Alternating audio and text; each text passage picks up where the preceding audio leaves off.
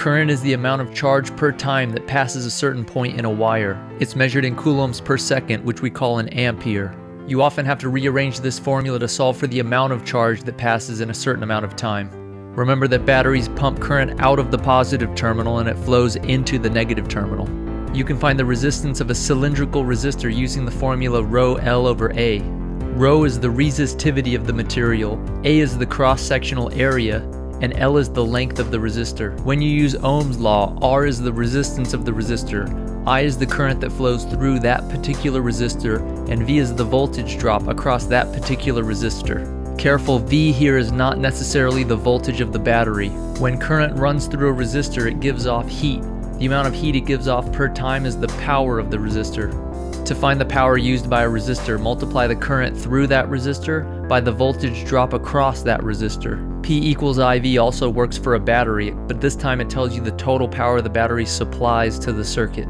Plugging Ohm's law into P equals IV, you can also get the form I squared R or V squared over R for the power used by a resistor. Power, as always, is measured in watts, and you can find the energy used by the resistor by multiplying the power times the time. Capacitors are devices that store charge and store energy.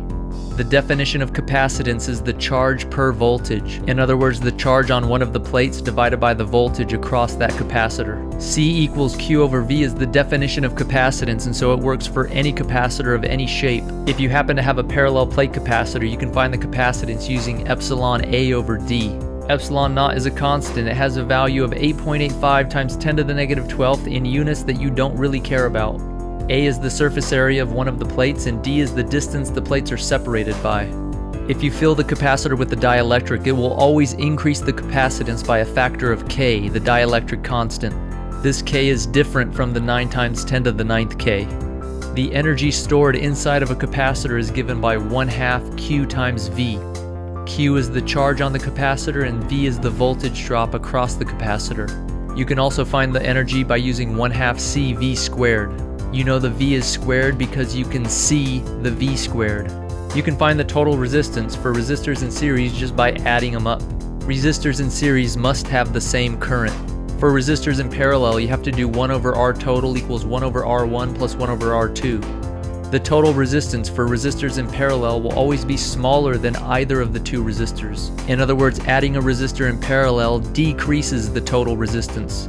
Resistors in parallel have to have the same voltage because anything in parallel has to have the same voltage.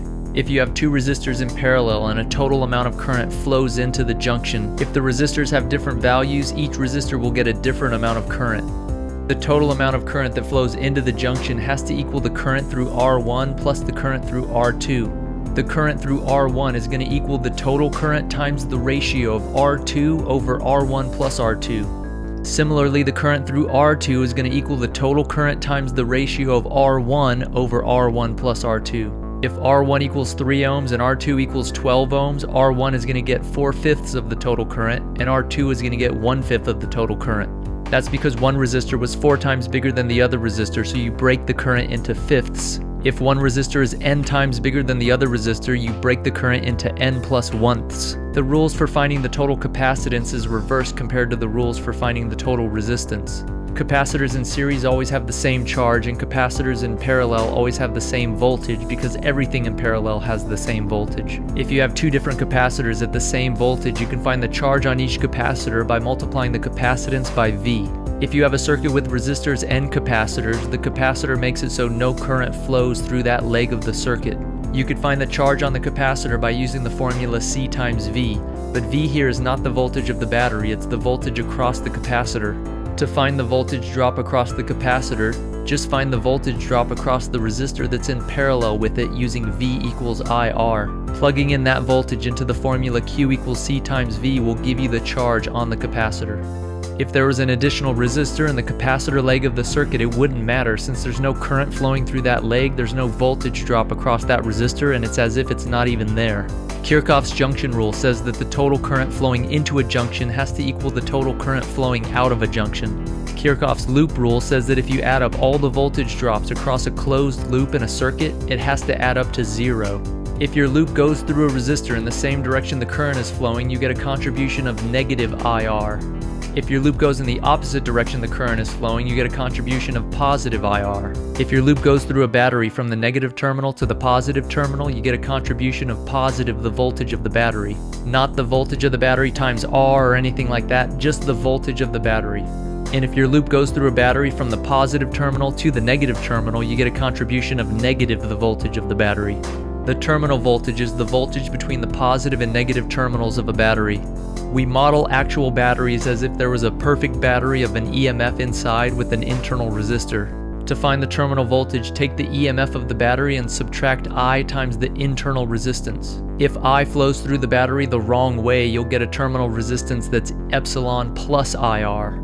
Voltmeters measure the voltage across 2 points, and they should be hooked up in parallel with the circuit element that they're measuring.